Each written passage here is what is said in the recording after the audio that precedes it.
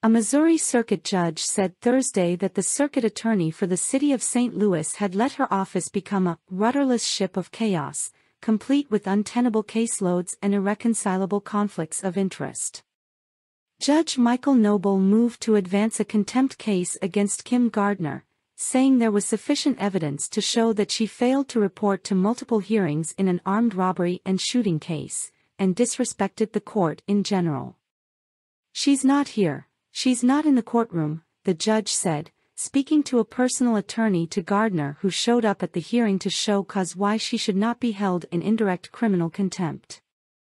The tense hearing was picked up by KSDK, which noted that Gardner's office had been asked to explain why Gardner or someone from her office shouldn't be jailed, fined or both for contempt of court. Noble reportedly asked Assistant Circuit Attorney Chris Desilets, sent in Gardner's stead, about the office's failure to show up for the underlying matter, which involves a shooting that injured an 11-year-old child, according to NPR. Desilets said he was late, as are all attorneys in this circuit routinely because they can't be in multiple places at the same time, adding that every lawyer is late to a division every day, unless he's unemployed, according to the outlet.